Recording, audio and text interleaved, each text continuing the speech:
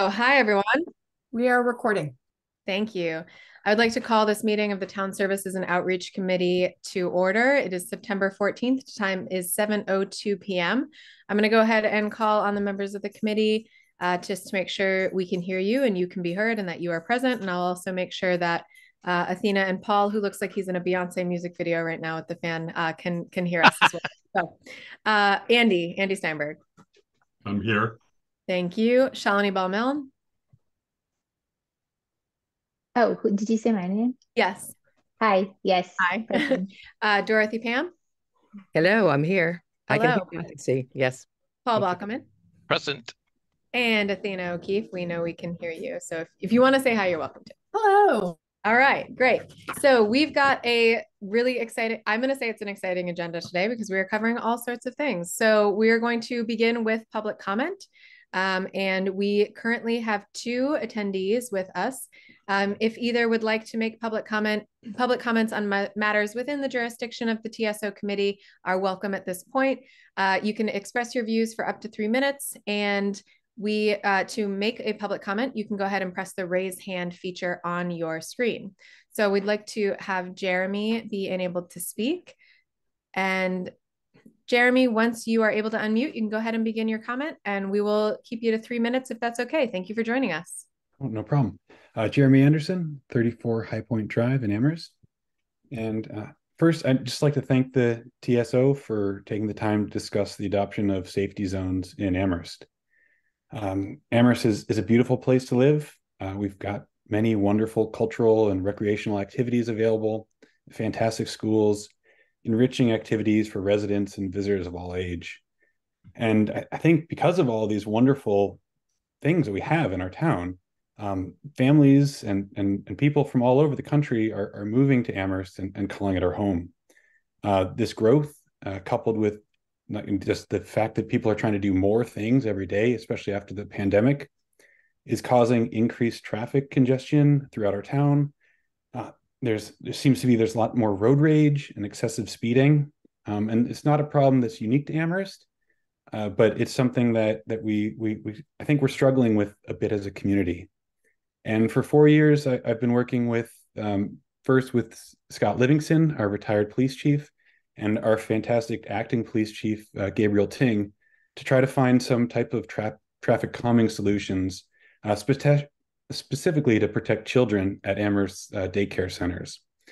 At time again, we've come up with some ideas, and there's just been legal and other obstacles. But recently, we've reached out to Mass DOT, and they've informed us about the ability to create safety zones where we can limit speed limits to no more than 20 miles an hour, so that Amherst and other communities can have the flexibility to protect our vulnerable members, such as children, our elderly, people at playgrounds, people throughout our community where they might come together and congregate. And really just would like to encourage the TSO and the town council to authorize the establishment of safety zones in Amherst. And just thank you again so much for your time. Thank you, Jeremy, and thank you for your comment and your work on this issue. We have two other folks in attendees. If either of you would like to make two familiar faces, two counselors in the attendees list as well. If you'd like to faces, I can't see your faces, but if you'd like to make public comment as a resident, you are welcome to as well. Otherwise, we will move on if that sounds all right to everybody. All right, great. Item 3 on the agenda, we're going to get an update from Paul on proposed revisions to bylaw 3.33, refuse collection and recyclable materials. Paul, I believe this is coming from you, but I also know that we have two of the sponsors, Shalini and Andy are here, and then we have another sponsor in the audience as well, Jennifer Taub. Paul, are you giving the update on this? I can give you a quick update. The RFI finally went out, and so we've given them 3 weeks to respond back. And I shared that with Shalini, and I can share it with the entire committee if you'd like. It's a public document, obviously. So we sent it to the four major vendors who work in the town of Amherst, which we got from Susan Waite, if you remember her. And so we will, once those responses get back, we'll start looking at them and share them out. Great. Any questions or comments for Paul? All right. Andy. Yeah, I did have one. Are there any vendors that she identified that work in Western Massachusetts, or at least, reasonably proximate communities that don't work in Amherst that should be included? I think she included everybody, any company of size that was working in Western Mass. I can share with you what those companies are. I think I can send them to you. Okay. Oh yeah, well, so it was Republic Services, USA Waste, Casella, and Waste Management. Those are the players that she thought we should direct the RFI to. Thank you. Any other questions for Paul on refuse collection and recyclable materials? Nope. All right, Paul, thank you very much. It's exciting to see this next step being taken and continual progress being made on this work. Thank you.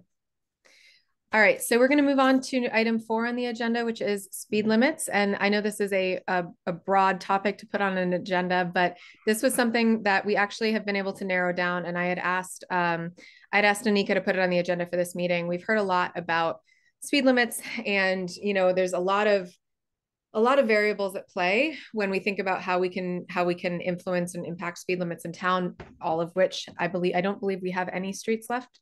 I don't think without speed limits. I could be wrong on that. Don't quote me. But for the most part, it's been a challenge, I think, for us as counselors to navigate the speed limit issue. One of the things that was on TSO's agenda from the prior council as a carryover item was the acceptance of provisions of Mass General Law, Chapter 90, Sections 18B. And what this law allows is for the establishment of what are called safety zones, which would need to meet safety criteria, but then could mean a 20-mile-per-hour safety zone.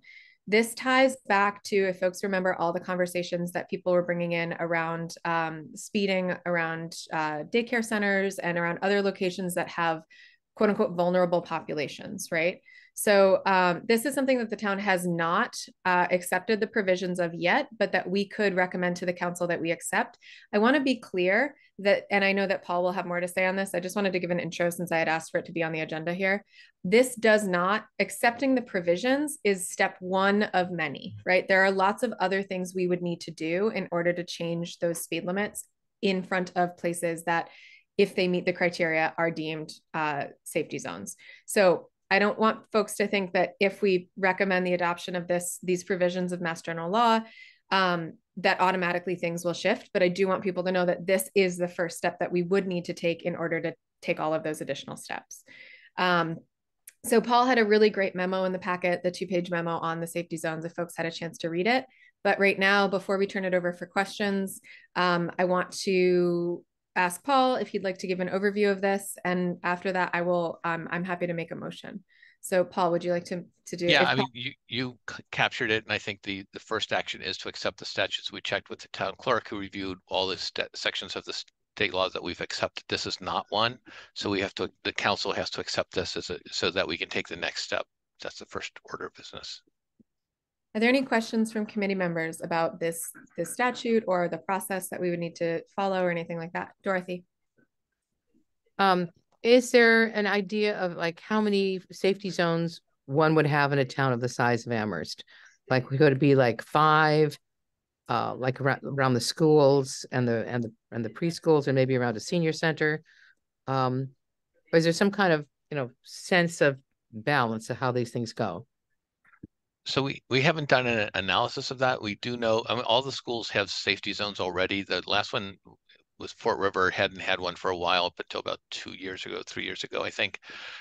So but that's under a different state law. We're allowed to do it because of a public school. So there, of course, there's Cushman Daycare Center. There are other areas as well that have sort of institutional type daycare centers. The question will be, I have a family daycare. Do you want to do it for this section? There's one on Snell Street. There are others in other areas. So it'll be a decision by the council where you want to put in these safety zones. And it would have to meet the criteria, Paul, that's laid out, right? The minimum safety criteria of land that's likely to attract vulnerable users and contains areas that have potential conflicts between motor vehicles and those users. So it's possible that not everywhere would hit those minimum criteria, and the council would need to approve them as keepers of the public way. Which I think, Paul, you had mentioned would best be done through a traffic study. Right. I think it requires an engineering study to begin. Yeah. Dorothy, did that answer your question? Yeah, so it's a combination of vulnerable population and features that might be complicated. So it's not how many people are there use it. It's really the combination that there are some vulnerable and the road has a problem or has a feature that could cause a problem. Right. That's reasonable. Yeah, I would estimate like a daycare that's on a road that's, you know, way tucked back and doesn't have speeding cars wouldn't necessarily qualify versus a, would, but again, the engineering study is a part of that process. And so someone who wanted a safety zone established we'd go through that process with them. Okay, good. Sounds good. Any other questions for Paul? Okay, with that, I'm gonna attempt a motion, Athena, and I didn't send it to you, and I apologize because I'm gonna say it right from the head here, right from the heart, Athena. All right, I would like to recommend that the Town Services and Outreach Committee recommend to the Town Council the adoptions of the provisions of Mass General Law, Chapter 90, Section 18B. I think it's just entirety of 18B. And I need a second, and then we'll vote if I have a second. Second, Shalini. Thank you. I'm going to go ahead and call the vote. Dorothy Pam. Yes. Thank you. Shalini Ball-Milne. Yes. Andy Steinberg. Yes. And I am a yes as well.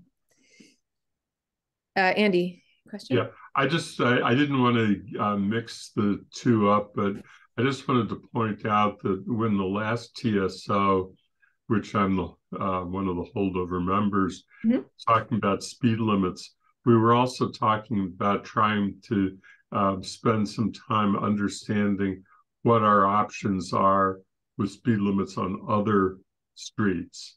And I don't think that this council has time to deal with this issue, but it was one of my disappointments and the disappointment of a couple of constituents who've reached out to me over the subject over the years.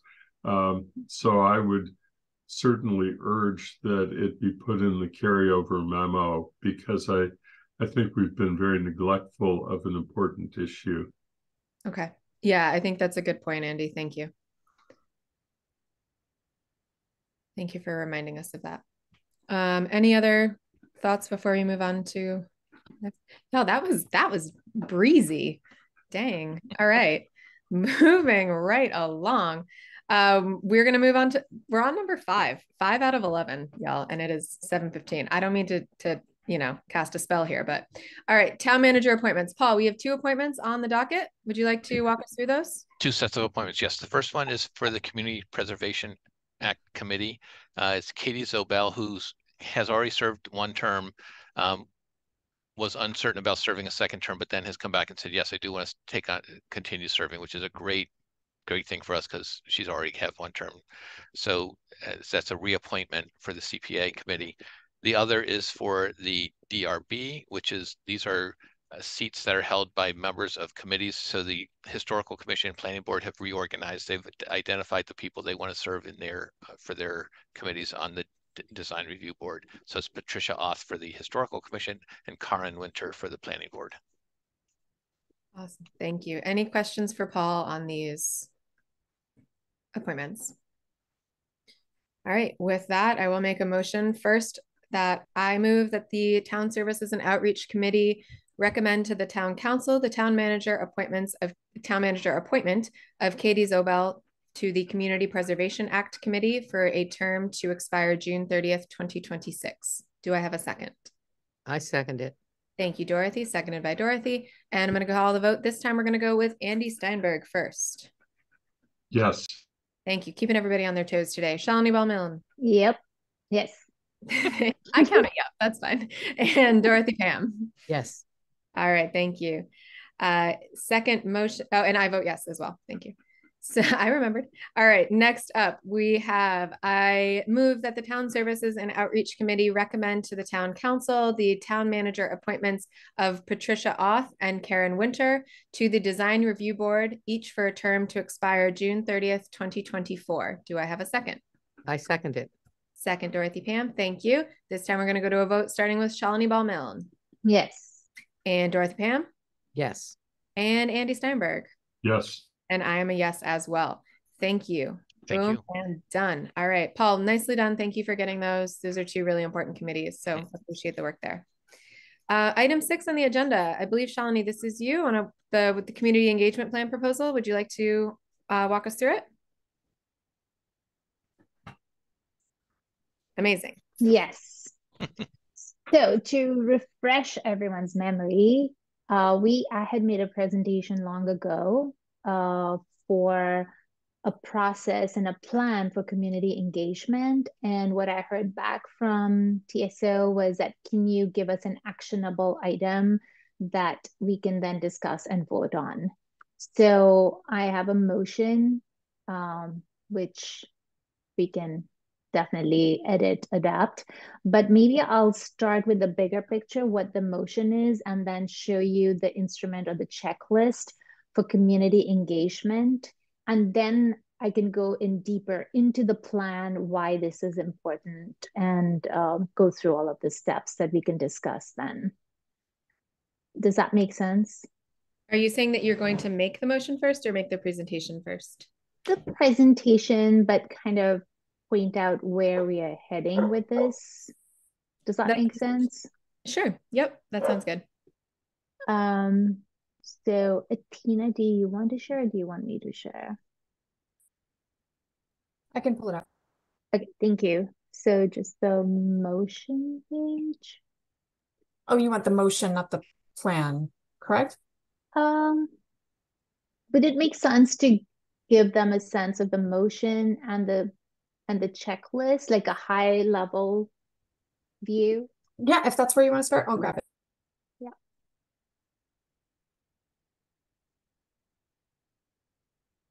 Because the plan can be intimidating. It's like 17 pages long.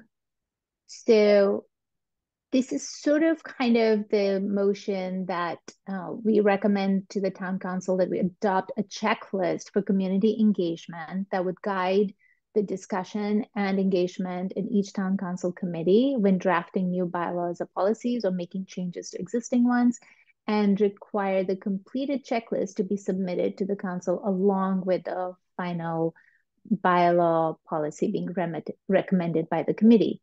And so we can move down, and this is definitely open to being changed or whatever as we discuss but that was kind of the idea. And then the checklist would look something like this. So we're already doing something like this in the CRC, where we have a checklist for, who's being impacted and so forth. But this is just taking it right from the beginning till the end. What are some steps that we can take? And of course, every committee has an option to modify the questions that are relevant to them, but it's just creating this process where we really start in a systematic manner of defining what is the problem that we're solving for. And so then there are these recommended, it's not that every committee has to go through every question, but it's really like getting the committee to discuss what are the existing issues or challenges that we're trying to address, are the specific pain points, clarify the purpose and goals. Is this a priority for the council? Is it part of the town manager goals? Who's initiated this? Like, is it coming from the planning board, from the staff? That would give us a sense. Like, if a staff is coming back and saying this is really important, then it signals to us that, oh, we really, we need to really pay attention to this. Not that we should not pay attention if it's coming from a counselor, but gives us an idea. Dorothy, Pam. Dorothy. Oh, I went to the site and I printed out the community engagement. Oh, Yes. That's what was on the site. And I printed it out and I read over it and I took lots of notes. Good. So I think that many of the elements that are on this thing are in the big plan, but I don't believe I received this. It's just part of that. So what I did was the checklist is in the plan, but I didn't want to overwhelm everyone. So I just wanted to say that this is what we are voting on. And then the plan is kind of like explaining. And so the checklist is a part of the plan. It's one of the items in the plan. So, and I did see many, many checklists. So I would say that my response to the whole thing was that and this is, some of this is personal. I have problems with some of the jargon, and like one of them is the use of the word stakeholders.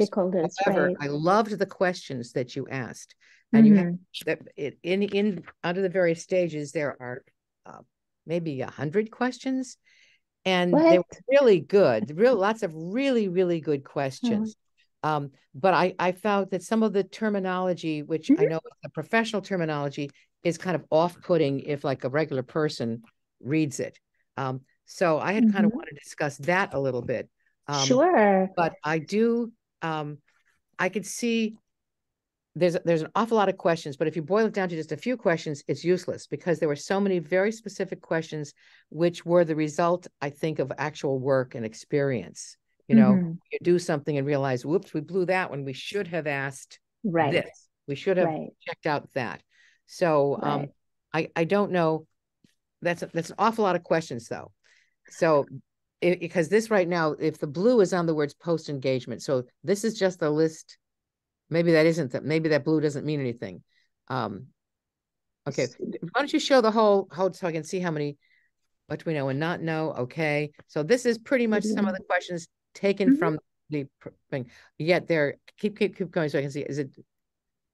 And then step 3, do we need to, and do we need to is the level of engagement. Of course, we need to engage in. So, but what is the level of engagement?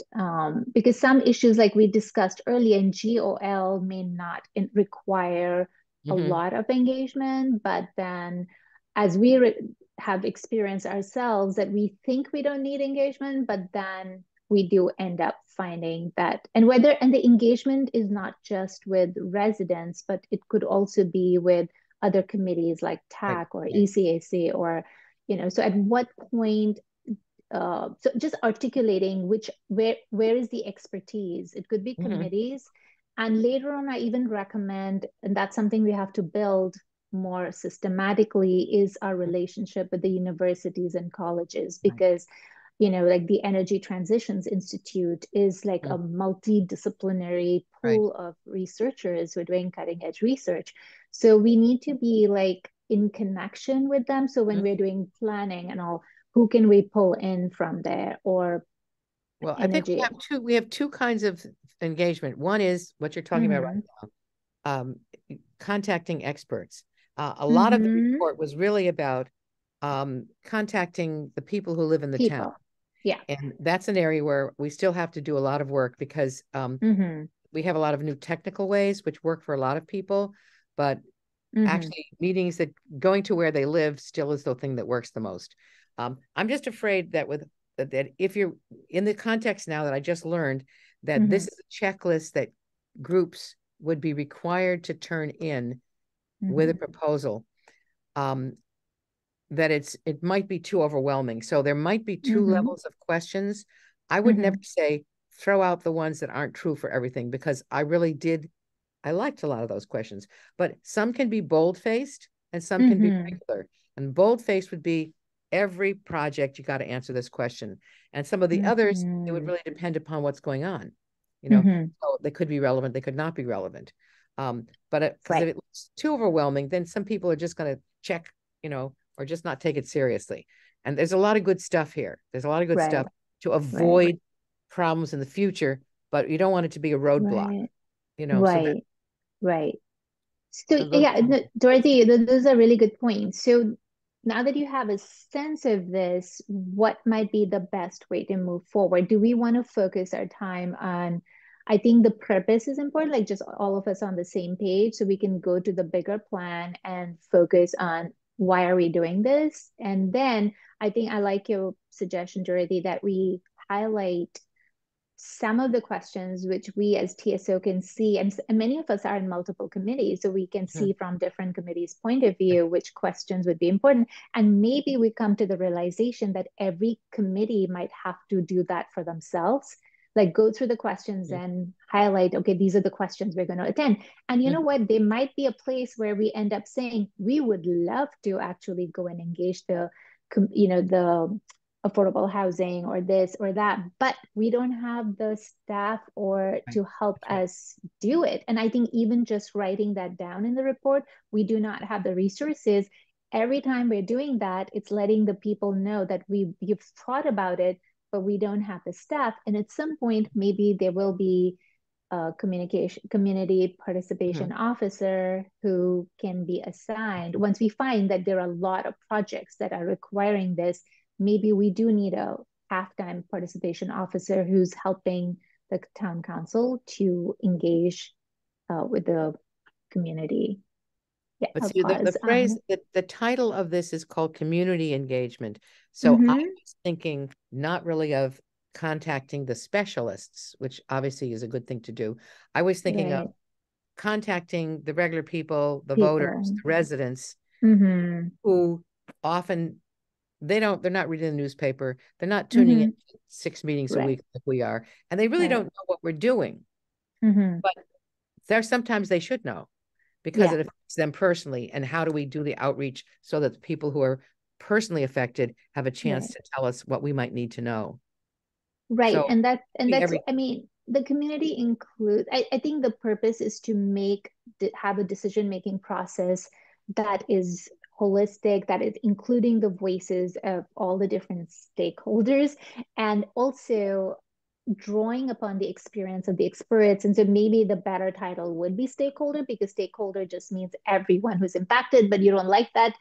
So I don't want to put that in there. So, that's debatable what we want to put on top. Well, maybe you need two things, but if you're talking about reaching regular people for their responses, it should be written in a friendly way. That's all. Okay, so let's put that as I'm going to put that in the parking lot as a question to answer. And Anna, you had your hand up. Yeah, I'm not bothered by the term stakeholders. For me, I understand it, because I think, I, as a resident, am a stakeholder in things that happen in my area, right? Or that impact me. I think what I'm struggling with, Shalini, can you clarify for me, the way that the proposal read, it was that the committee was going to be doing answering these questions, not the sponsors of a bylaw. Is that correct?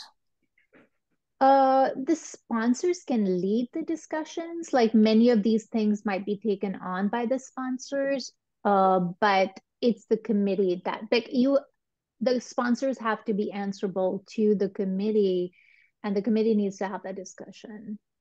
But it could be led by the sponsors, especially like in terms of, like, for instance, with the waste hauler, I'm going to take the lead on making sure that there's a survey instrument that's created. So that will be on me, but I'll run it by the committee for sure to get feedback. But so some of these pieces, and that's why, like, I put in the checklist, led by, or what was it? What does it say? I think it says lead person and complete by, when, sort of just that was suggested, because in different items, we might have different lead people. And then the analysis, what I learned from CRC, having done the analysis myself, that it's better to have 2 people, but then without making it a committee or a work group or something. I don't know, we'll have to ask Athena how to do that. I was thinking maybe the other person could be either a staff person, or it could be a person from another committee, like a counselor from another committee. Would that be considered, Athena, a work group if it's 2 counselors but from different committees? If there are 2 counselors designated to do a task on behalf of the council, then it's considered a subcommittee. If the council's saying that, you 2 counselors or 3 counselors go and do this thing for us and then report back, then you've created a subcommittee and they need to follow the open meeting law. So if it's not the town council, but let's say TSO decides that I'm gonna do the analysis and then I pass it on, because you need like inter-rater reliability. So then I pass on the document to a second counselor and then they go over and do the ratings. Or maybe two of us do it independently but don't talk to each other, and then finally it comes together. So I think where I'm struggling, I think what you've created is a really good list of kind of like ideal state. And I think where I am challenged is I think that this would, it's so comprehensive that I think we'd get through one thing a year. And I think that's where I'm struggling, is because I think that it's an incredible amount of effort and work. And I think that we've seen CRC do this in an incredibly robust way, but CRC is also creating a new bylaw as a committee, which is not what every committee does. And they've been doing it, and it's and rightfully so. I'm not faulting CRC at all, but they've been working on it all year, and it came in formed. And so I think that's where I struggle, is like, how do we make sure that we can engage our community effectively while still being effective and getting things done as a committee? And so, because I also think one of my challenges that ties into that is a lot of these things are subjective, right? At what point can you say, okay, we have reached out, and, you know, at what point can we say, you know, okay, we have heard from the community. Some people like this, some people don't. We want to do it. And so while we've heard from this part of the community, we don't agree, and we agree with this part, right? So like, I think I'm trying to figure out where's the when is the box checked, right? And how do we ensure that we're still how much time do we allot to each of these things? And I know it's not a matter of saying like, I did 1 hour of community engagement. That is absolutely not the answer. But how do we make sure that we've done our jobs in terms of community engagement, but that we're still able to do our jobs in terms of getting things done? Where's that medium place? I'm curious. Yeah, so I think having what articulating, which we, you know, some of these questions, as like maybe Dorothy Bam is saying, some of these questions are just essential to every conversation, and any bylaw that we revise or change, we have like, why are we doing this? And even Paul will say like, what is your ultimate goal? So I think articulating what is existing challenges that we're trying to address, and you know, these can happen pretty quickly, because whoever's sponsoring, if the staff is doing it, they'll come and say, this is why we want this. Or if we're doing the waste hauler, we have a specific goal why we want to do this. And I think it's important upfront to ask about, you know, do we have the town's staff and time? Because that's where Paul, maybe the staff can't do it, but Paul has to then let us know that realistically, and I mean, it's still a fairly new government, right? Even though it's a second term, we're still pretty new in terms of, and we're creating all these bylaws and processes and policies where I think there's definitely scope for improving. So this plan has been created for the purpose of having us start a conversation about how can we be thoughtful given the limited resources and time we have. And even if we can write down that we've thought through, like you said, like how much community engagement is enough. And so for something like rental registration, that was a huge impact on many people. So of course it involved, okay, we have to hear from the landlords, we have to hear from neighbors, tenants, staff, you know, so that required a very conscious reaching out and engaging stakeholders at that level. So waste hauler bylaw, we are like, we want to hear from waste haulers, which we're going to hear through the RFI. And we want to hear from residents and so we're going to create a survey, and we're going to have a listening session, for instance. You know, so we have identified those are two ways, and the committee can decide, I don't know if that's enough. And it is sort of meant to be a reiterative process. So maybe by December, we're not done with it, and we realize that, oh, we need a more robust reach out. And so we will have to then transfer, you know, so it's kind of, sometimes we can start off with like, okay, this is all we need. But once we hear from people, we might realize, okay, we do need to step back, and it may not end up done by the end of my term. But then how can we leave it in a place that it can be then taken over by the committee in the next term. So then something like, so when you're talking about a listening forum, sorry, this is my question. Do you mean like, so I think this is what has come up in the past when we've talked about this plan is that, like, are we talking about publishing a notice? Are we talking about that kind of stuff? Because when I mean, there are financial implications for that. There are logistical implications of that. Like, I think that I'm curious what that means. And if that's part of the process in a formal way, I think we need to understand how much is this going to cost us, but also how much time it's going to take from our staff, from ourselves as counselors, from like, I think that that's the other kind of budgeting of time and resources that I'd like to see with this. If some of those outreach methods are happening in a really formal way. Because I feel like I learned how much it costs to put one of those things in the Gazette the other day that we have to do for the forums.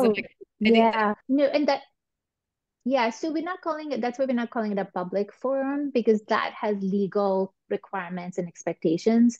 But that's why I think Athena told me for our waste hauler, don't call it a public forum, because that is very formal. But a listening session would be more like, we send the write-up to all the district counselors and to the town staff. So they put it on the website, on the, if there's an Engage website created for that, we put it on that. We put it on social media and, use the channels we have and the contacts we have to do it. But it doesn't have to be a public forum unless it's legally required. Andy?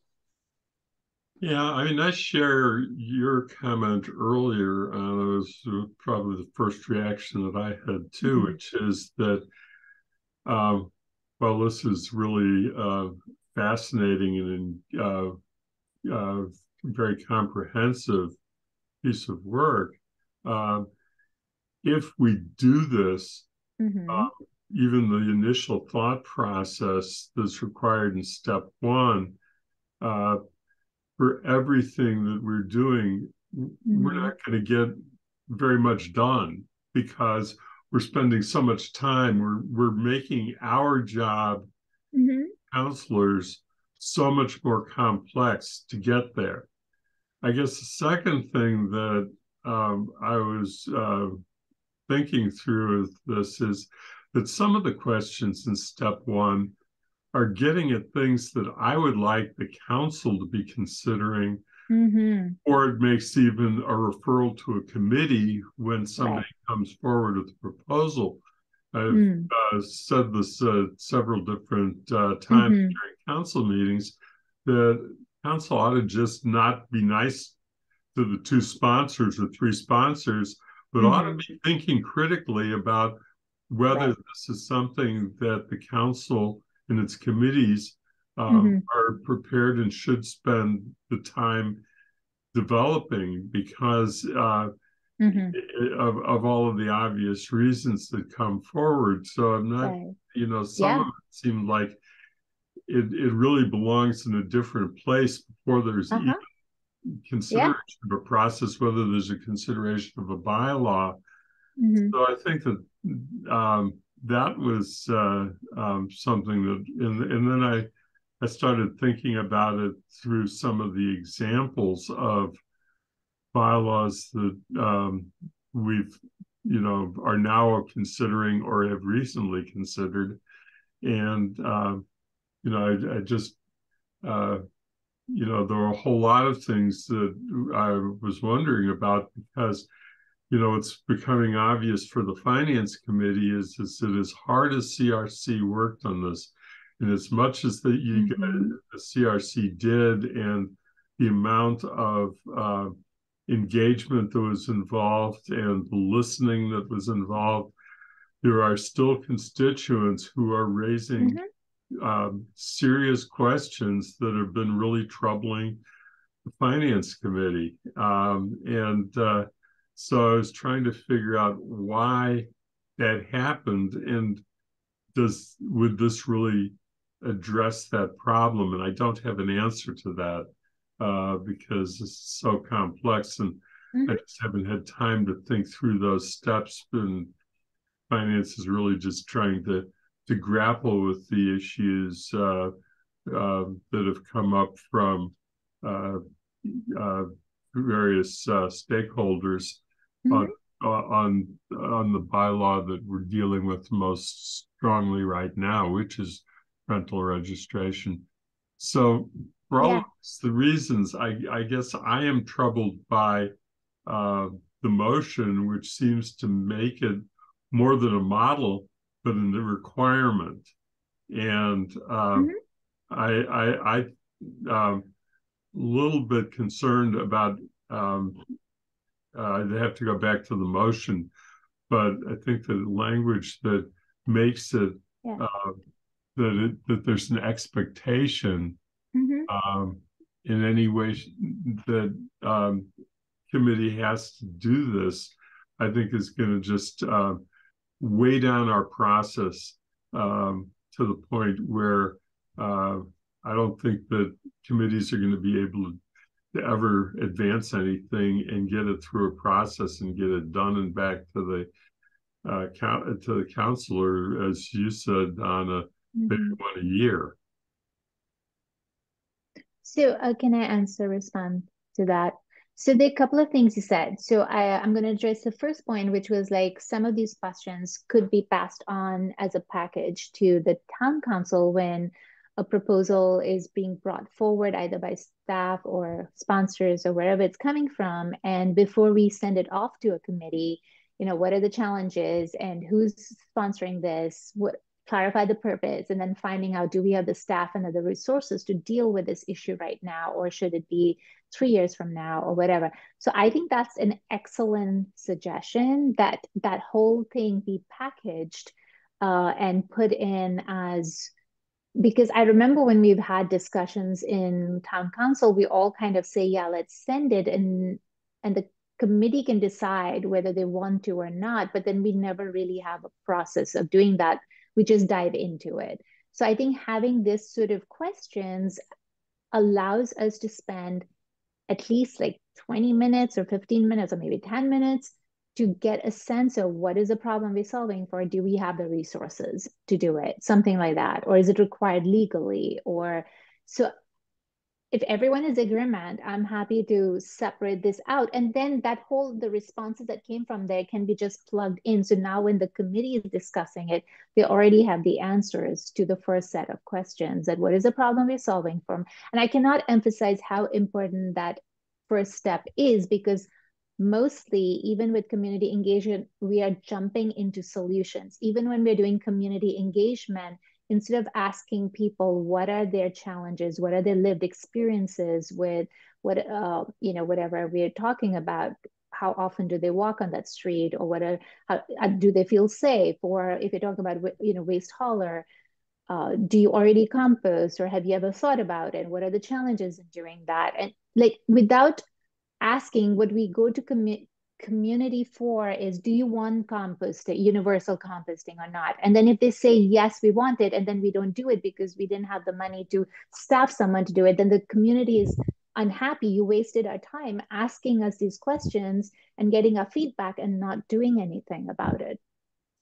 So I think asking the right questions, what are problem we're solving for first, without jumping into solutions, is a very important first step. And can I just finish the others? Or did you want to talk to this specific thing? I guess there's one other thing that I'm just going to follow up on, and then which will put on the spot, unfortunately, but and that is the streetlight policy. There was a very important purpose of bringing that forward, because the dark sky issue is a significant issue. And I think there was also a question about whether streetlights are affecting homeowners because of if they are close to home, or particularly a bedroom, what is the effect of that? But there was a lot, as we have delved into this consideration, what we've been hearing more about is, well, what about the safety on the street level? And so all of a sudden, through the process that we already have, I think that we've actually identified an issue that really concerned a fair number of people who are present members of TAC and former members of its predecessor committee.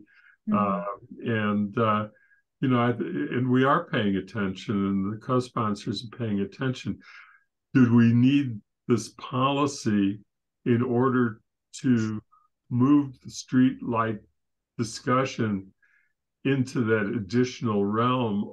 Because we are, just with what we did already, we got there.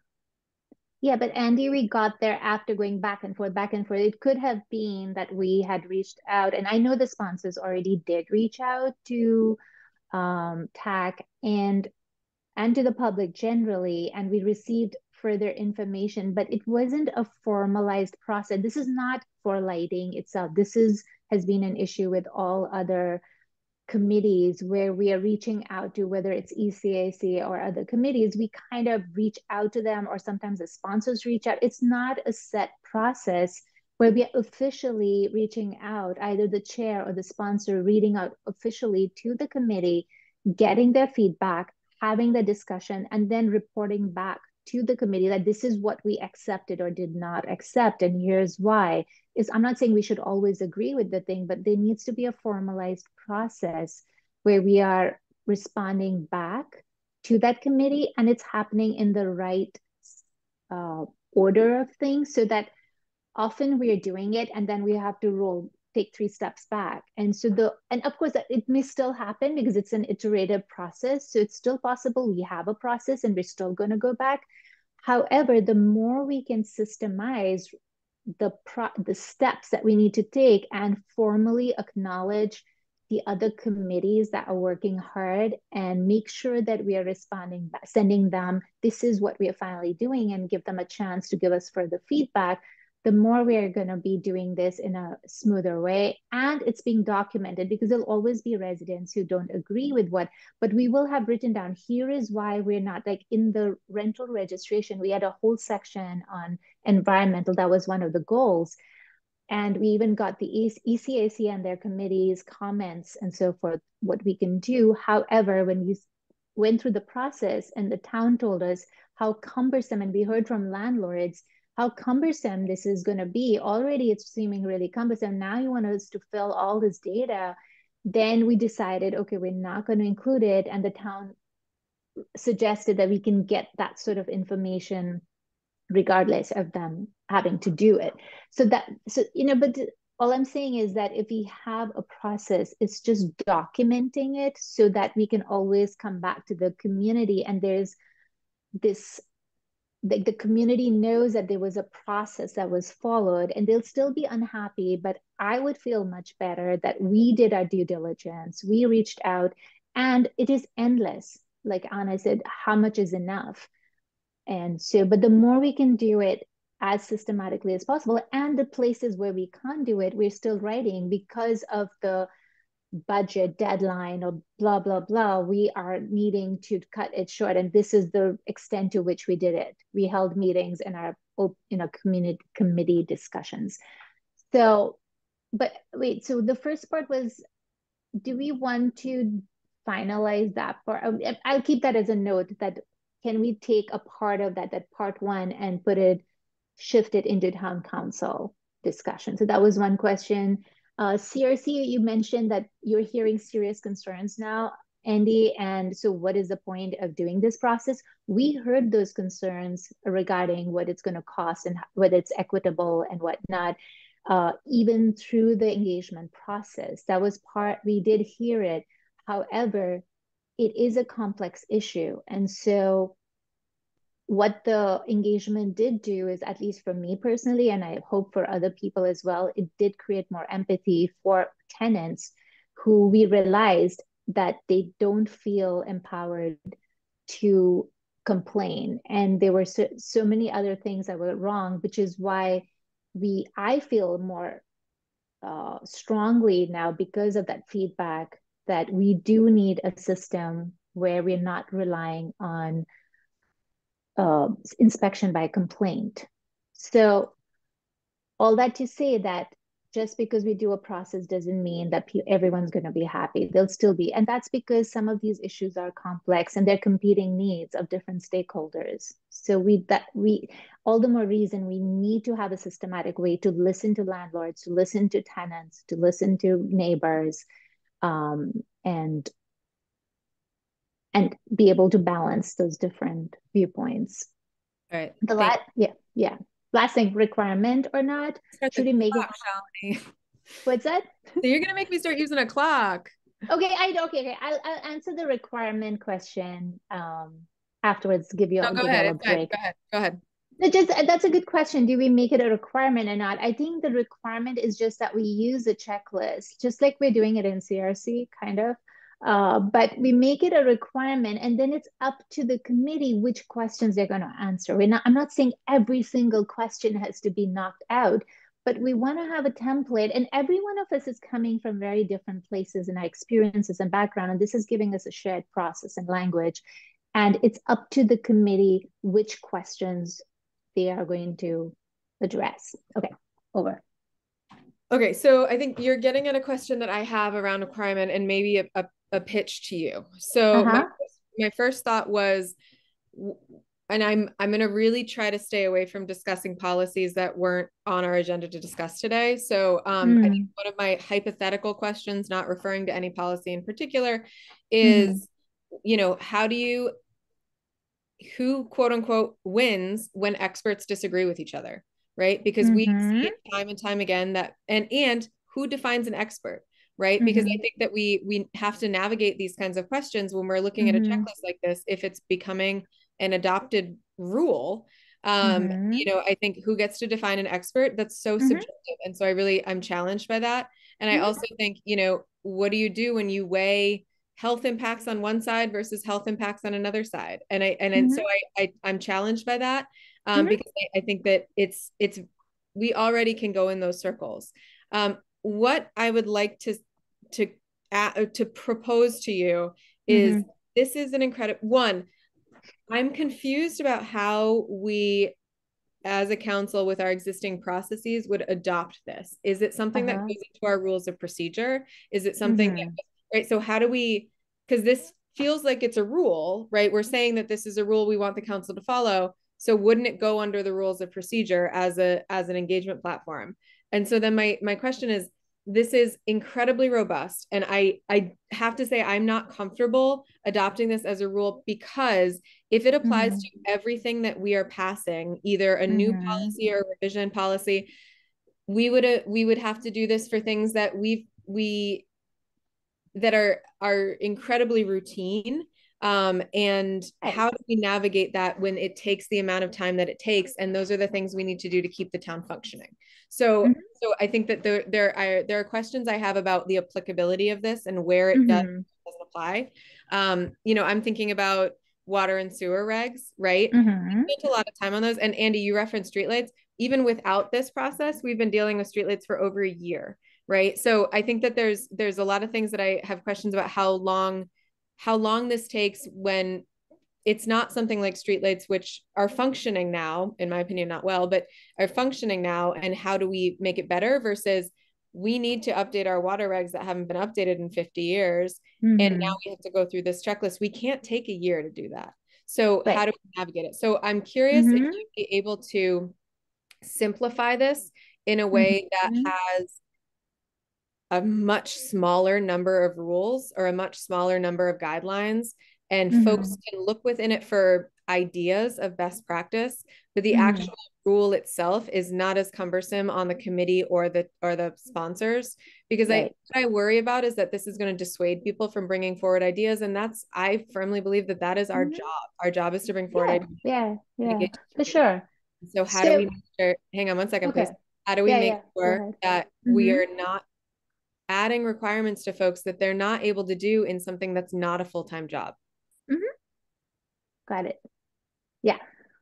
So in terms of the questions that were asked, the last one, I would say, how do we make it work? I think we should I'm going to put that question at the end, because I want us to really work through all the different pieces. Again, like not arrive at the solution before we've had a discussion around what is the purpose of this? How can we use it?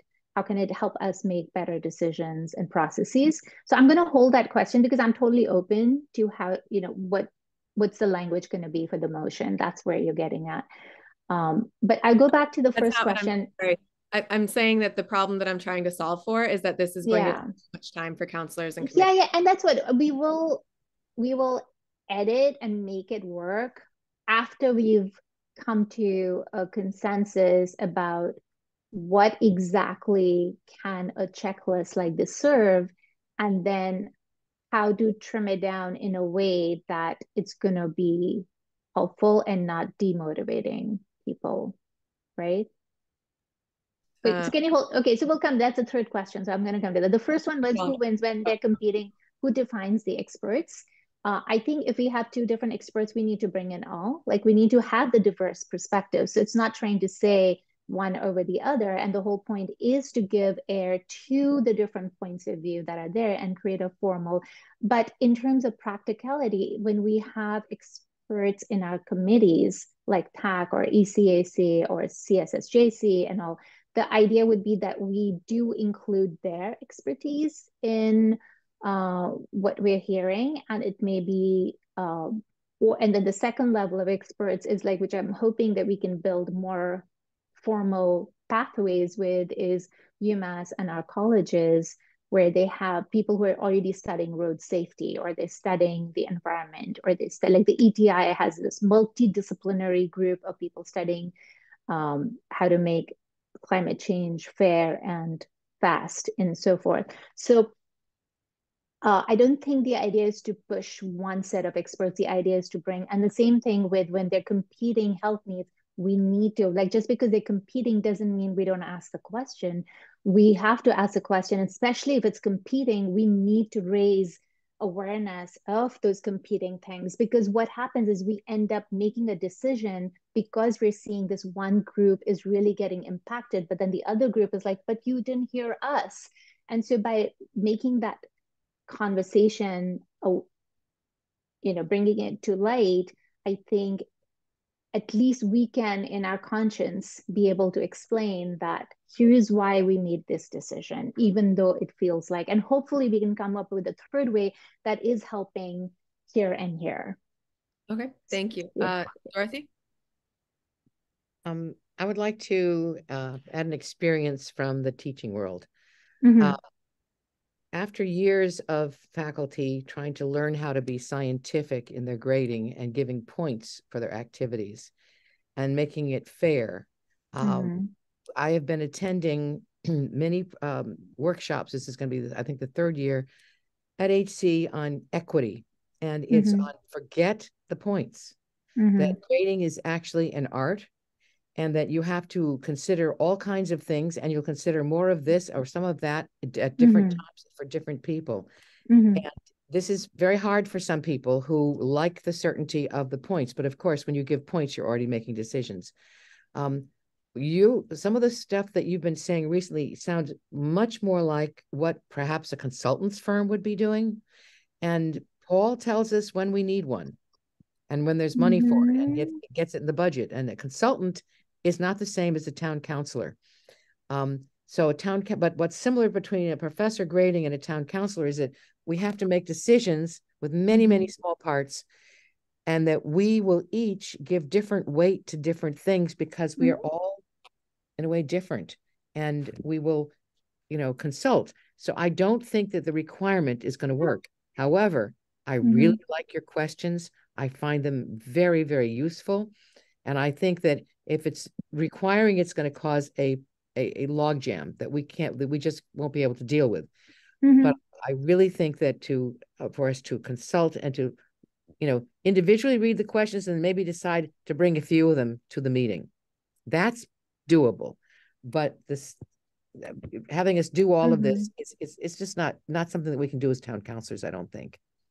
So no, I hear what you're saying, Dorothy. I'm not actually coming at this from a consultant point of view, but more human-centered approach, which is being used for coming up with social innovations and how can towns, and I looked at, I have the the links to other towns and whatnot, but of course, I'm not comparing because we don't have the resources. And I think the idea is only to also in listening to stakeholders. I think now I'm going to why this is important. And I did send this out to a couple of different stakeholders, especially stakeholders as in people, leaders in our town who think differently from how I think often on issues. So I actually reached out to people who think differently to get their feedback. And I did change a few things. And one of the suggestions from them was make it a requirement. Because if you don't make it a requirement, then people are not going to use it. And so that was one of the feedback that came from the community. I mean, just one person, of course, but I think that is a sentiment that I'm hearing from multiple people that I've spoken with, that we don't, that we are rushing through things. And I understand that time is important, but then in that rush, we are missing out steps. And then we come back and we have to redo some of the stuff and people are not happier. So why not do it? It's still going to take that time. And I said, it still took a year to do the lighting or, the waste hauler or any of these things that we're doing. So I think the requirement doesn't have to be every single question. The requirement could be that maybe the broader questions of what is a problem we're solving for. And then the questions there under that could be left to the committee as suggestions, whichever ones you want to answer or not, but maybe the higher level kind of checklist, which is what we have in CRC as well already. And I think, and I know what you said about those competing things, that was one of the obstacles and suggestions I had, was balancing diverse perspectives and needs and competing needs. And that is all the more reason why we need a thoughtful process where we're really putting out the different points of view. So one of the proposals I have then is we look at this and see that can we maybe agree to the higher level, and we can decide whether at the end whether we want to make it required or not and all of that. But in terms of the instrument itself or the process itself, can we agree to what we think should be required or is most important out of this? Can I clarify, Shalini, when you say Yeah. process itself, what specifically are you talking about? So this process includes like the committee who's discussing this, and whether it's the town council or, like Andy said, maybe so page 5 of the document that you sent? Yeah, the checklist is Articulate the problem, tailored question. Yeah.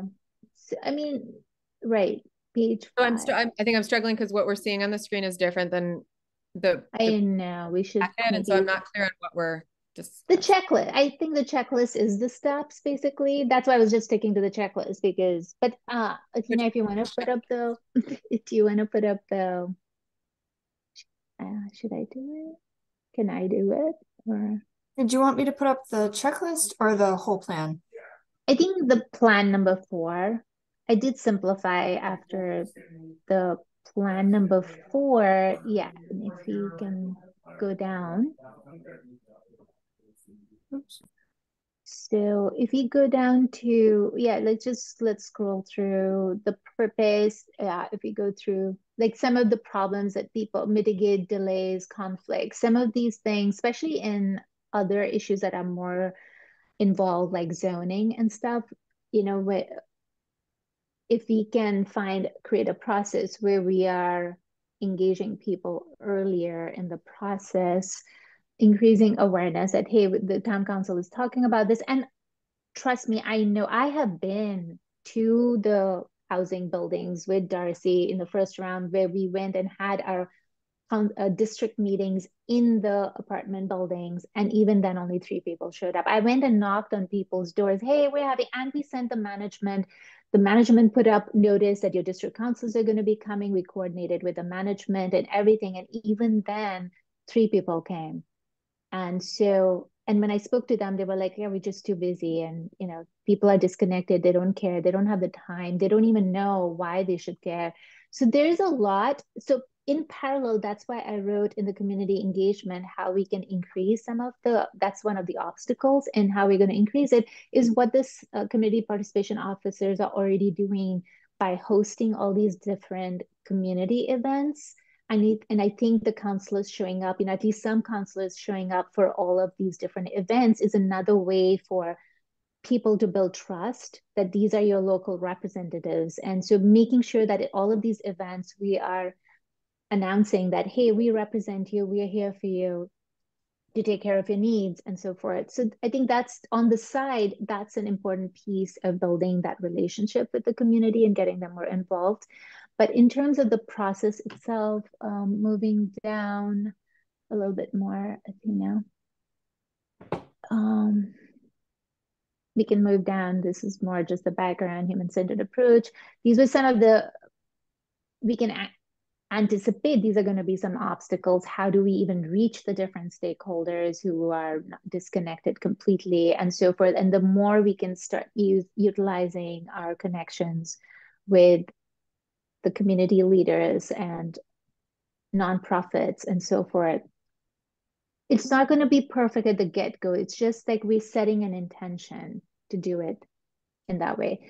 Okay, balancing diverse, I've already spoken about that. Moving down. Managing expectations, I think that's another thing. People keep, many people like, oh, the council is not doing, it's not transparent, it's not doing enough job for community engagement. But I think even just putting it out there that we had this conversation and we tried, and 6 people came to that listening session. So we had a listening session and we've trying to do our best. And so maybe utilizing some of the channels like Amherst Indie or Mass Live or Gazette, but not as paid, but more, can they do a piece on it that the town is working as an article or something, So those are just some ways we can try to. So is this the checklist? No, this is not the checklist. This is just the explanation. These are this was the purpose of why this plan is good. This is some obstacles we can anticipate. Right. No, I mean, I read this in the packet. Yeah. Okay. So okay. So time and going forward, the checklist is just that. Okay. Oh boy, that looks weird. Okay. Yeah, because that got knocked out. Okay. So this is the communication process, and this is the step 1, 2, 3, 4, 5. So this is the process. And the checklist is basically under each of these, there are the suggested questions. It's the same. This whole thing is just in paragraph form, and then I condensed it into a checklist. So that's, we can just go all the way down to the checklist, perhaps. So what you're saying is that you're not asking for all of those questions to be required, or you are asking for all of them? No. These were the questions. That's what is explained above in it or somewhere, is that the questions are just suggestions, that here are some kind of questions you can ask. The main question, though, that I would like every committee or sponsor or town council to answer is, what is the problem we're solving for? And then and these are some questions below that can help us answer that question. But every committee can choose to, maybe we just do a single thing. The town staff needs it. Or like speeding, like speed bumps is like, yeah, we've heard a lot of problem, these safety issues around vulnerable populations. So it can be a simple answer. Do you feel that folks have brought things forward where they haven't clarified the problem that they're trying to solve? That happened in the rental registration bylaw, where we went back and forth several times, because we started off with, this is what we're doing, but then what they were suggesting, and at some point it broke off into nuisance bylaw and the rental registration, and because people were like, yeah, so no, that's not what we are solving for in this bylaw, but that's an important question that we can, yeah.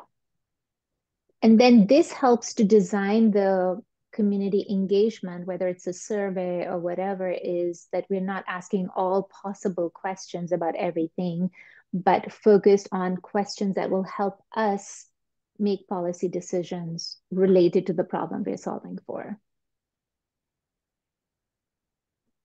So, okay, so my recommendation was, can we adopt the main questions, like step 1, what is the problem we're solving for? Scrolling down, step 2, what do we know and not know?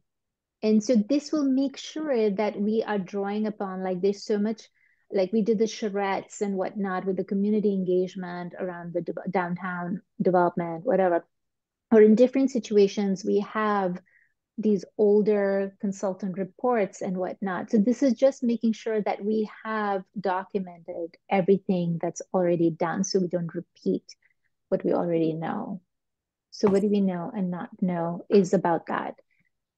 Do we need to engage see, there's that question for you. Do we need to engage the community? It doesn't sound good because and I remember you saying, of course we have to engage the community. That's not even a good question. However, there will be points where we don't, like, especially if it's a simple, maybe we don't say, do we need to, but what is the level of engagement with the community? Because even having a public comment is an opportunity to engage. So it's not like we're not engaging, but it's what is the level of community engagement we need. Can I ask a question? Sorry, just yeah, no, go for it. So what form do you see this taking? Is this something that you see as a format in a memo that folks bring forward? Is this something that I'm still stuck on how we adopt this, not as a rule of procedure?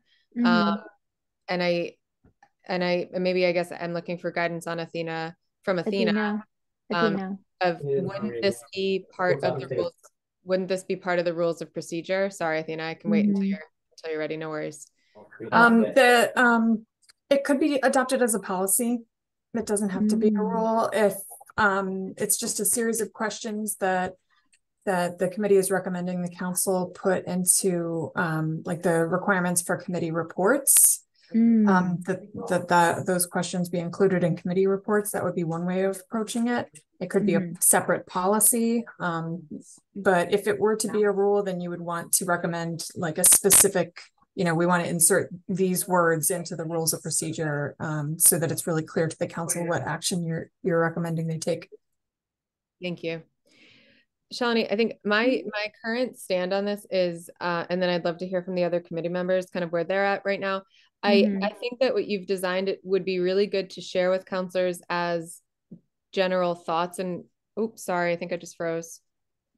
No, we can hear you. Oh, okay, sorry, I froze on my end, so glad. It seems like this would be, in my opinion, a good thing to share as general kind of ideas for best practice, but I'm really struggling with the idea of making this a required policy for all of the reasons that have been stated. But because these questions are so subjective and broad, and they need to be, right, by the nature of this design, but I don't see how, I guess I'm really struggling to see this put into a systematic practice the way that it's illustrated now. And I'm going to keep thinking on it, right? I read this prior to the meeting. I need to put more thought into it, but I guess I'm curious to hear from Dorothy and Andy. And then I do want to wrap this up the next 5 minutes because I know we have a couple other things to do. But I'm curious to hear from Dorothy and Andy, kind of where you would like to see this go, in terms of what changes do you think need to be made? Do you think changes need to be made? Et cetera, et cetera. And again, what is the problem we're trying to solve for by implementing this process? Dorothy? Well, the question list is a much shorter piece of work than the full report. I agree that it should not be a requirement. One of the reasons is when I said before consultants, there is the premise, whether it's true or not is irrelevant, that they are totally objective and that they will reach the quote, whatever the truth is, right? A town council, we are representative. And that means that we may not all agree on many of the ideas or concepts that we come up with.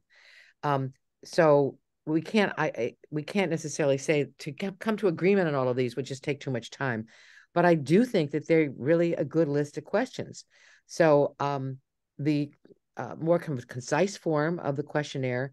Now, Anna said for best practices, I think it should be, you know, something disseminated in the committees to say these are some thoughts and ideas. It's pretty thorough that we may want to look at and think about before we deliberate. But I wouldn't go more specific than that, because I do believe that decision making really is an art, and that each of us come and bring other things, and that's why we vote. We, you know, we very rarely, well, not very rarely, but on certain issues, we don't all just wait till we have a sense of the meeting or the Quaker, everybody agreeing. We go ahead, we've got business to do, and the vote has, you know, it's going to go or it's not going to go, right? So I'm very positive about your work here, but I don't think I want it to be a required checklist. That's my thought. Andy, do you have anything you'd like to share? I think that I'm in the same place that Dorothy just said it. I'm not comfortable making it a required checklist at this point. I think we give a lot more consideration to the consequences of doing that, and if we did, when it would apply. There are things that has been pointed out that we are required to address, and we don't really have a choice. They usually come up most frequently, it seems, in DPW's realm, because whether it be or planning for that matter, flood mapping is another one. I mean, we had to do flood mapping, mostly like it was a discretionary thing. The same with some of the stormwater regulations that the federal government is requiring of local communities. Those were just things that had to happen.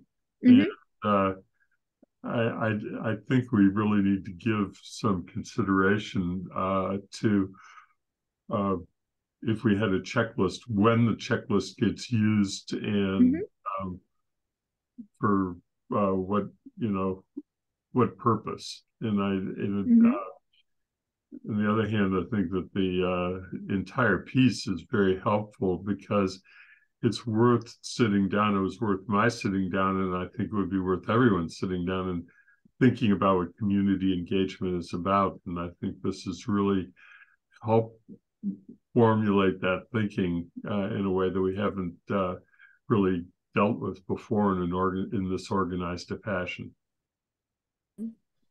And thank you, Andy. And I think that the question, what is the problem we're solving for, that's supposed to then tell us whether we go to the next steps. Like, are there any legal or regulatory requirements, or if it's coming from the staff and other resources to deal with this issue. So the first question itself is supposed to give an indicator whether we need to pursue the rest of the checklist or not. So it's not like in every case we have to answer every single question. The main question is like starting with, what is the problem we're solving for, and where is it coming from? Is it the staff who's saying floodplains, or a legal requirement? We have to adhere to this.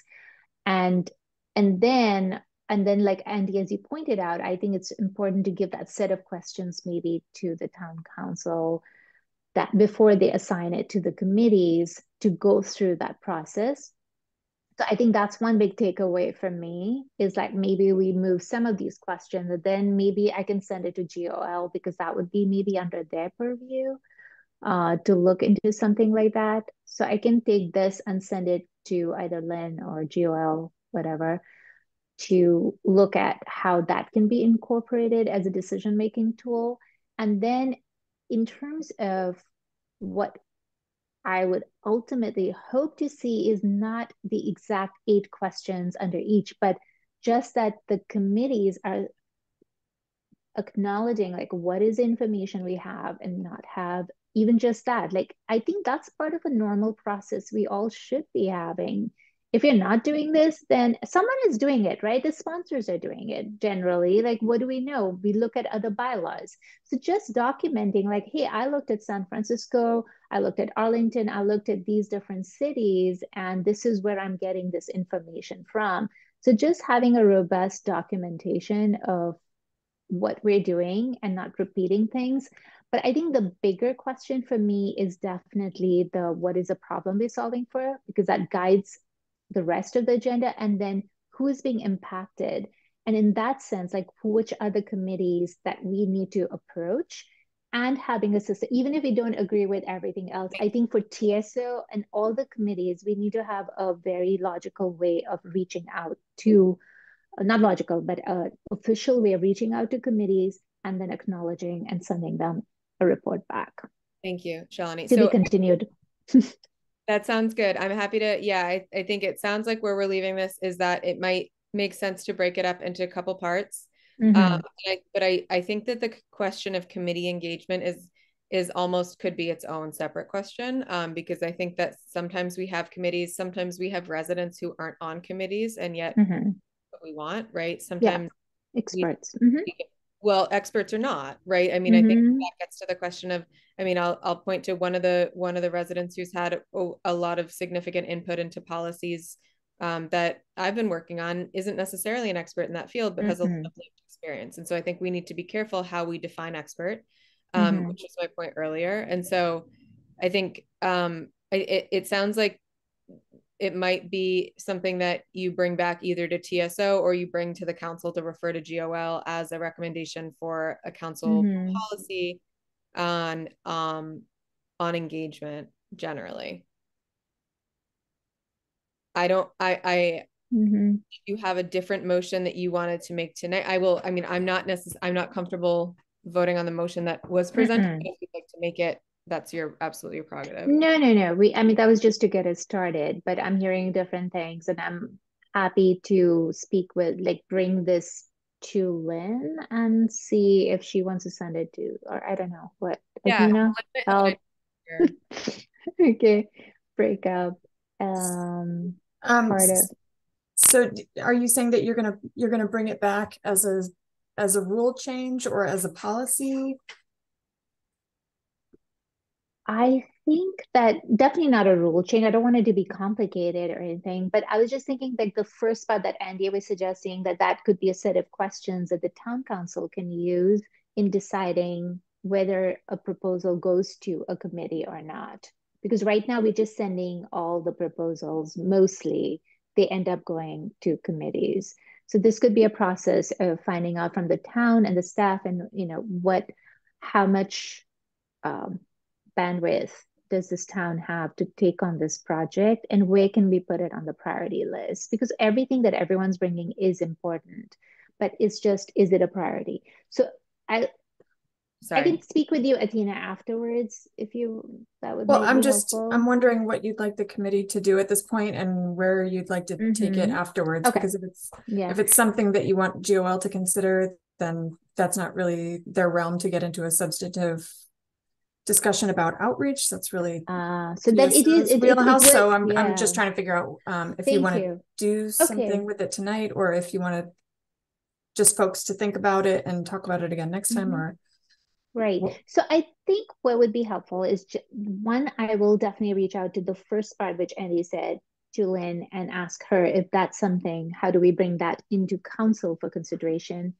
before sending out. That's just part one of that checklist, that question one. So you'd like that first set of questions to be considered by the council before or at the time that they decide to make a referral? Yes. So is that something you'd like this committee to recommend the council take up? Oh, so yeah, I don't know.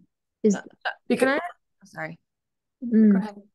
Is this something, Shalini, that you're bringing up as a committee member, or was this referred to us through the council? I think that's what I'm stuck on that a little bit too, of how to see it's coming up. Yeah, see it's coming up. What is the problem we're solving for, and where did this come from? And no, I'm clear. I understand the problem that you're referencing, but I think as committees, we typically have a process for how we as committees deal with things, and so I'm just trying to figure out how it got to us. Are we supposed to report it back to council?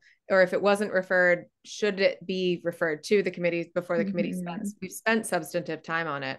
Right. And, if I may, Anna? Yeah. Yes, Athena, go ahead.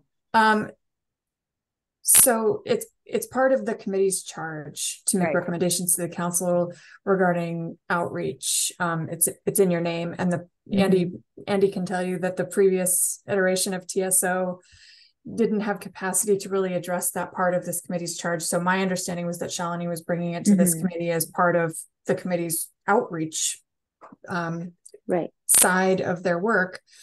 So in my mind, it would seem appropriate if the committee wanted to make a recommendation to the council that they consider those questions beforehand. But again, you know, just recommending that the council think about those questions before voting on a referral is sort of a nebulous action to take, because you're not adopting something formal. You're not codifying it in a rule. It's just think about this thing. So so if you want to chat before the next TSO meeting and see if we can kind of come up with something that the council can act on, if that's what you're trying to do, then we can talk about that before the next meeting, and we can take this up again. Athena, does that mean? Thank you for that clarification. Does that mean hypothetically that TSO could just start talking about any town service without getting it referred to us and advise the council on it without getting a referral? So in the committee's charge, it says advise the town council on matters that broaden participation and ensure regular and transparent communication and outreach to residents of Amherst. So it's pretty specific about what that entails. It's not like just talk about any town service. It's about communication and outreach to residents. I'm looking at I think I'm looking at the purpose, not the charge. Right. So in the charge, right under the purpose, the very on the website just has the purpose, and I had to look there's a link to the actual charge. So so under the charge section of the charge, TSO shall, and then there's a town services section, and then it's the first bullet in the outreach and community relations section. Right. Okay. And Andy, I didn't mean to speak for you. I just figured you would remember. And thank you so much for that clarification, Athena, in terms of what we need to do and all. But can I suggest that we think about two aspects of this? The first question is, would y'all be willing to make some sort of a recommendation of recommending to the town council to adopt this first set of questions before sending things off to the committee? And then the second thing, I'd like to invite y'all to think of just the broader level of questions, to look at that. And then the rest of the questions we can offer them separately as suggested questions, but just look at the broader questions, the 5 questions that we have. What is the problem? What do we know? Who's affected by it? And would you be willing to suggest that as a set of questions that all committees look through? Because I have heard from several other town committee members and the public that there is a lot of confusion about how we're handling things. So I'm not just making this up for the sake of making it up, and because I love design-centered thinking or human-centered approach, but I think this is something we're still a new form of government, and to create processes, not to make them cumbersome, but actually to streamline things. I'm going to create the list of channels, tools, so that it becomes faster. So I think, streamlining sounds great. I want to take a couple questions, and Athena I'm going to defer to you first, and then Dorothy. So Athena, go ahead. Please let Dorothy, she's been waiting. I know. Dorothy, thank you for being patient. Go ahead, Dorothy. So I do think that the clarification of the role of TSO is important. We certainly did acknowledge, I think I've been on this committee twice, that we hadn't really done it. However, I agree with the comments that requiring it would present some insuperable problems for many committees. But I think it does behoove us to suggest that this is an instrument that you can use as you wish. It's a great checklist of questions, and go through them. And I can't believe any committee would not find 1 or 2 things which they hadn't thought of and say, I think we should do this. But that still leaves it very much in their hands. So giving them a tool, and they decide how to use it. And I think that can work very nicely. They would be grateful. Thank you, Dorothy. I happen to agree with you. All right, so I do want to wrap this up. Shalini, what do you need from the committee in order to move forward? So I will come back with what I've heard and break it up into 2 different motions for 2 different things. Okay. And we can take it up and then another meeting. And meanwhile, I really encourage you all to read, maybe just go through the checklist, because if the whole thing feels really cumbersome and really long, the plan, that's why I made a separate motion sheet in the checklist.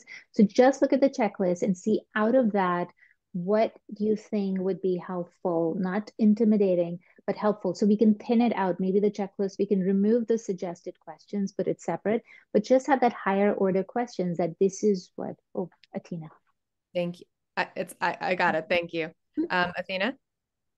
I would just ask that if you have time to meet beforehand, that would be terrific. But I think thinking about what action you'd like the council to take, because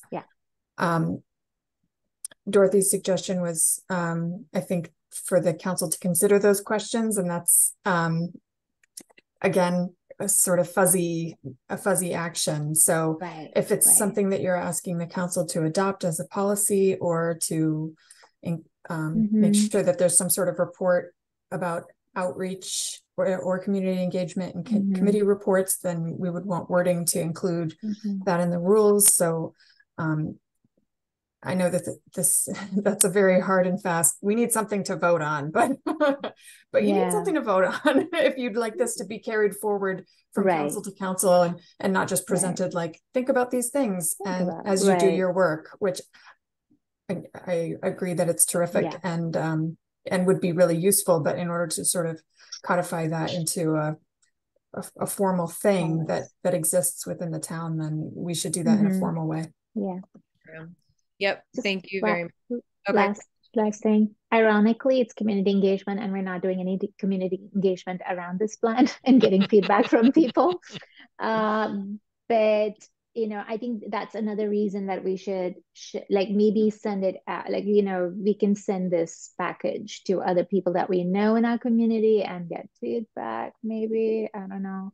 Yeah, I mean, do you want to wait until we've kind of settled on like the two pieces of it, and then? Oh, totally. Yeah. And meanwhile, I will try to send it out, and if you all want to share it with, because I don't think I really want us to get feedback, and I want it to be manageable. I've been in this position, so I don't want it to be cumbersome, of course.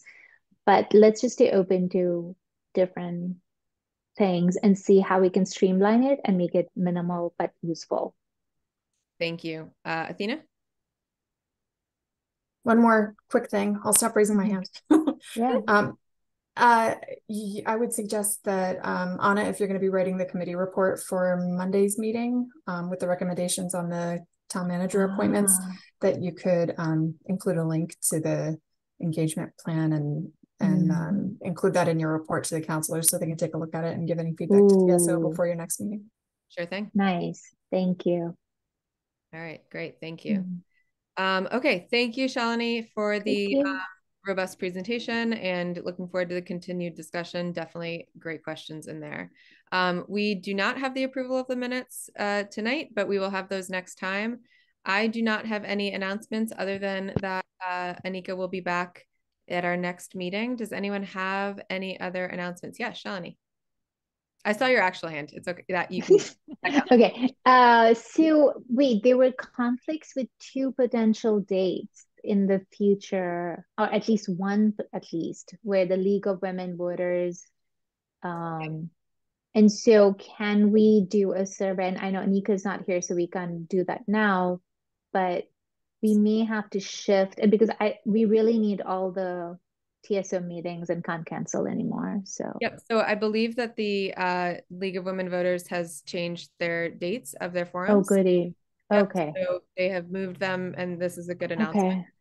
At October 5th at 7 p.m. will be the town council district candidates, and at 8 p.m. will be the town council at-large candidates. October 12th at 7 p.m. will be the library trustees and the school committee trustees. So this should have resolved the conflict with town council committee. Okay. Thank you for raising that. Okay. Yep. Does that work? That's good. Yeah. Dorothy? Okay, that was so fast. Going October 12th. I have and I believe this was sent out, but I will repeat it slower. The TSO is a meeting. At the same time, you have the library candidates. At 7 p.m. Yes, unfortunately. But you cannot do both.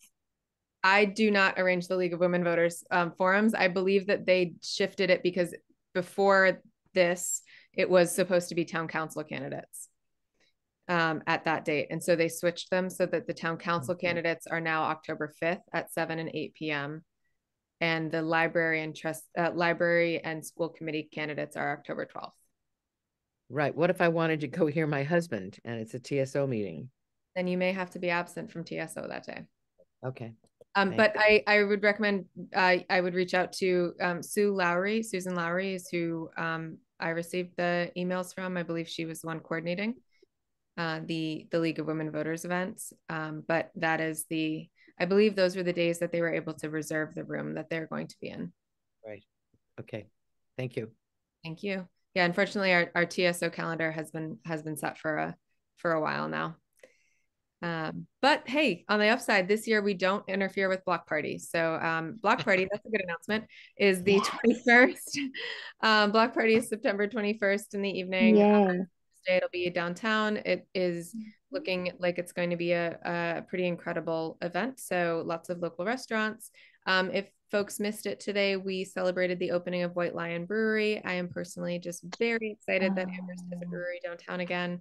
I was reminiscing over going to ABC as a kid with my family, but I never got to partake in any of the ABC when it was downtown. So because I was a wee child. Anyway, those are my announcements, breweries and block parties. Any other announcements from other folks, things coming up that we should know about? Dorothy?